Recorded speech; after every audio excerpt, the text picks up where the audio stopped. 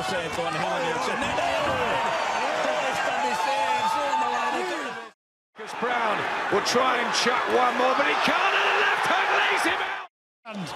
And another. Oh!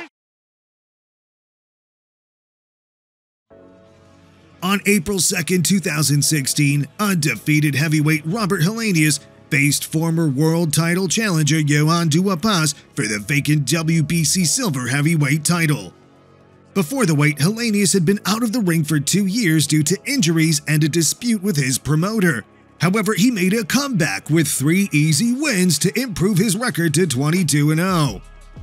Duhaupas, on the other hand, came into the fight with a professional record of 33 wins and 3 losses. His last loss was against Deontay Wilder for the WBC heavyweight title.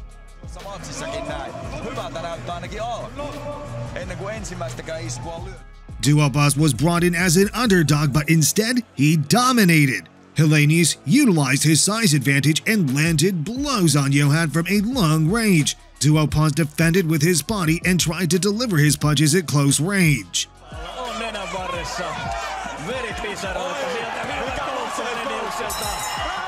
In round 4, Duhaupas dropped Helenius to the canvas with a big right hand before stopping him with another perfect combination to the head in round 6.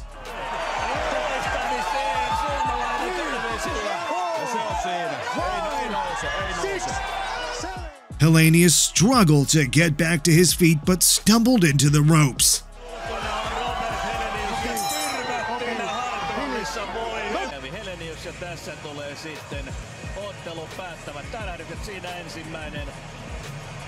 Suora tuonne Robert Heleniuksen keskelle nenää ja sinne kaatuu Ahvenanmaan kolossi. Ai. Ja raskaasti. Aivan samannäköisesti muuten kuin Juho Haapoja. Aika lailla samanlailla. Kovin raskasta oli nyt suomalaisten kohtalo. Tällä kertaa tässä mahtavassa isossa illassa ja heti huomasi. After the loss, Helenius won his next 3 matches to set up a fight against British boxer Dillian Whyte. However, he lost via 12-round unanimous decision.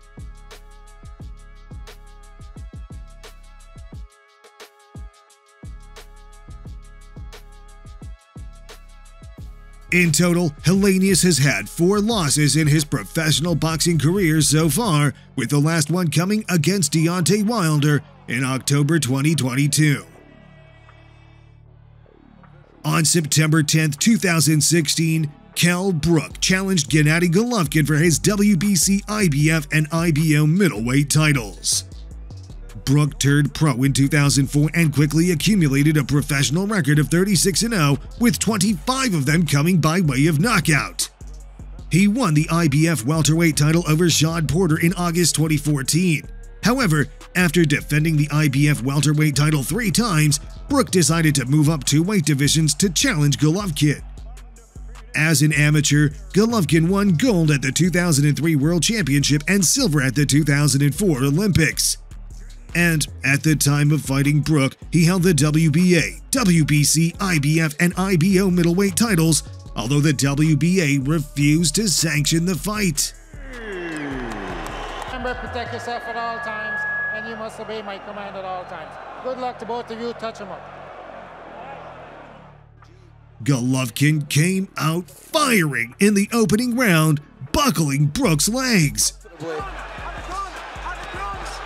But Brook survived the opener and fired back in round 2. We've seen Brook box under pressure. He's now being very patient. Oh, he needs to be. Brook oh, watch out. Here comes that uppercut. And that's what it's from.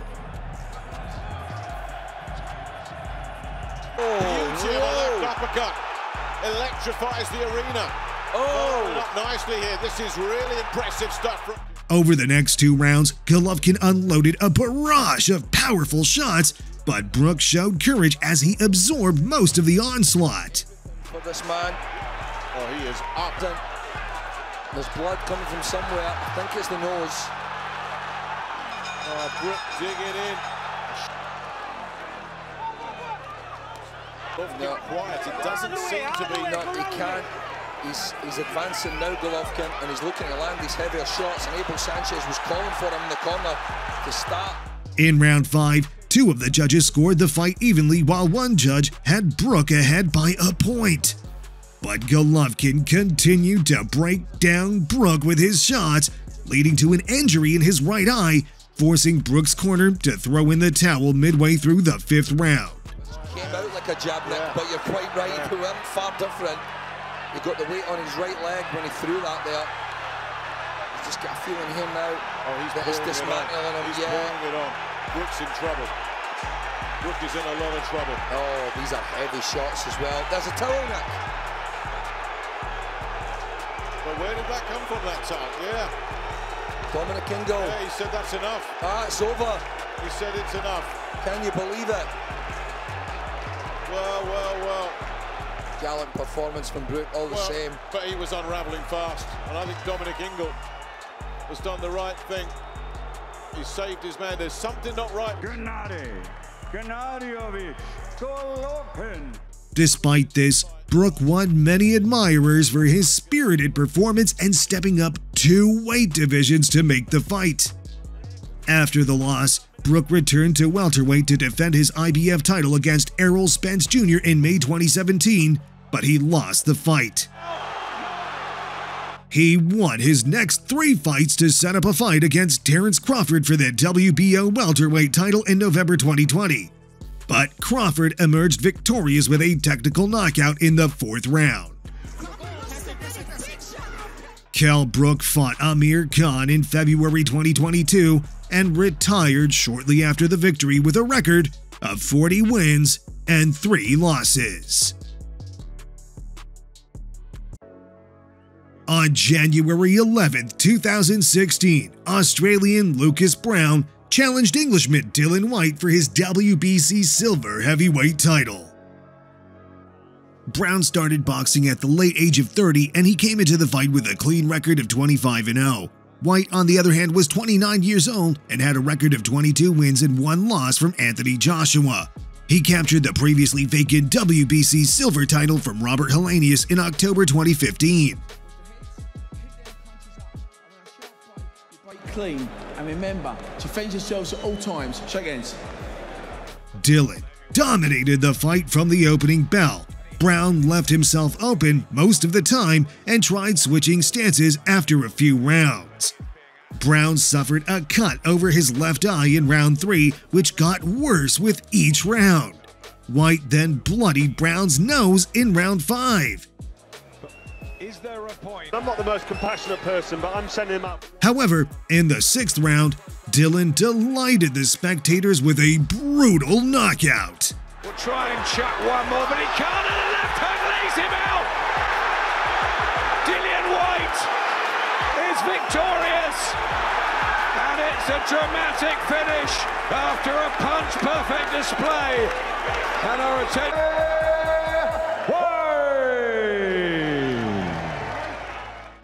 Brown bounced back after the loss, stopping his next 2 opponents and winning the 3rd straight fight via a unanimous decision. However, he suffered his 2nd defeat against another Englishman, David Allen, in the 3rd round of their bout in April 2019. He currently has a record of 31 wins and 4 losses, all coming by way of knockout.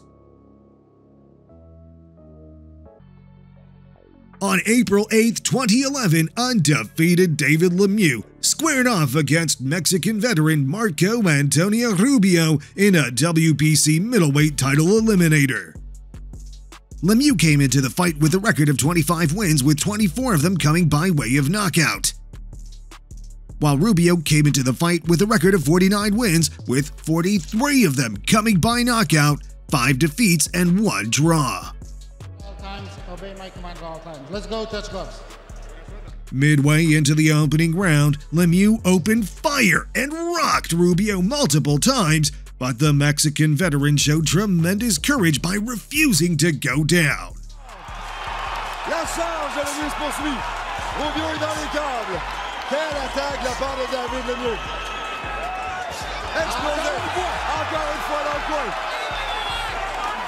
Le ring est devenu... Lemieux continued with the onslaught for the next 4 rounds, throwing every punch with bad intention, but Rubio continued to weather the assault. Les gens perdent l'équilibre. Lemieux. Oh, la gauche de droite. La gauche qui rate au corps, à la tête. Belle combinaison de la part de David Lemieux. Lemieux qui s'emporte à l'attaque. Rubio dans les câbles. Des coups de puissance de la part de Lemieux. Then in round 6, Rubio exploded and started landing hard shots of his own that slowed down Lemieux. Montez Lemieux. Lui, la fin de round est difficile et Rubio vient de placer sa main arrière. Rubio la tête au visage et ça n'a pas fait du bien à David Lemieux qui est dos au câble. Avec 22 secondes à faire au 6e. Grosse base. In round 7, Rubio landed a big right hand that sent Lemieux to the canvas. Lemieux got up, but Rubio continued from where he left off, prompting Lemieux's corner to throw in the towel to stop the fight.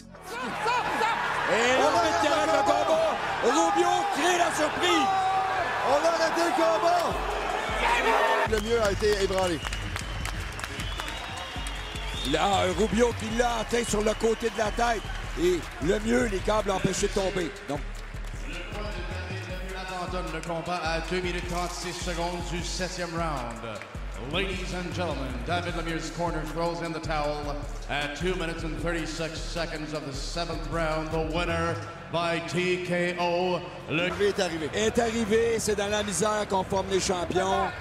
David Lemieux a appris beaucoup de ce combat, tout comme son équipe. Et bon, faut souligner. Lemieux also lost his next fight against Joaquim Alcide for the WBC International Middleweight title. He returned to winning ways after the second defeat, winning 9 straight wins and claiming the vacant IBF middleweight title from Hassan Ndam Njikan in June 2015. The first defense of his IBF title, however, was a unification fight against Gennady Golovkin. He lost the title via an 8th round technical knockout. After picking up a few victories, Lemieux unsuccessfully challenged for the WBO middleweight title against Billy Joe Saunders in December 2017. His last fight was a 3rd round loss against David Benavidez in May 2022, and he currently has a professional record of 43 wins and 5 losses. On August 24, 2019, British boxer Anthony Yarde challenged Russian Sergey Kovalev for the WBO light heavyweight title.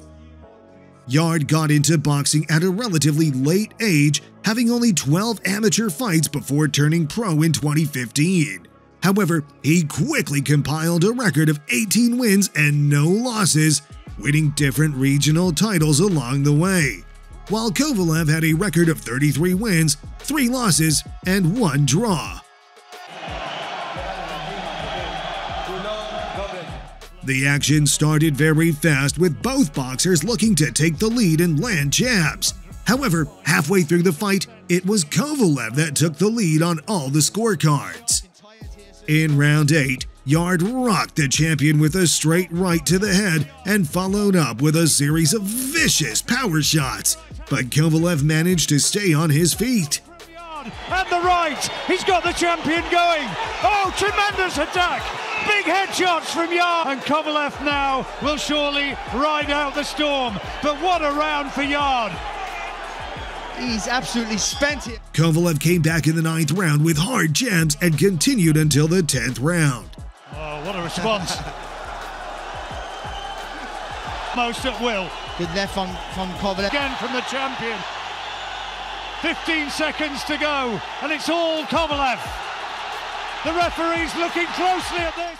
Then, in round 11, Kovalev landed a huge left jab that sent Yarde flat on his back. Left-hander did it, and the fight, I think, is all over there. It is over. The referee stopped it. Has won by knockout. massive effort from Anthony Yard, but in the end, the punch that has served 9, 10 and 11 at the age of 36, remarkable. Great effort from Yard, but Kovalev just knew too much. It was just experience and ability, let's be honest, because he boxed well beyond the jab. But what I would say about Anthony... After the loss, Yard made a comeback by defeating his next 2 opponents. However, he lost his next fight to Lyndon Arthur for the Commonwealth and vacant WBO regional titles. In December 2021, Yard defeated Arthur in their rematch. On January 28, 2023, he fought against the undefeated champion Artur Beterbiev, but lost by technical knockout in the 8th round. Still, WBO. He currently has a record of 23 wins and 3 losses. Which of these fights is your favorite? Let us know in the comments below. And don't forget to like this video and subscribe for more interesting updates. Thank you for watching.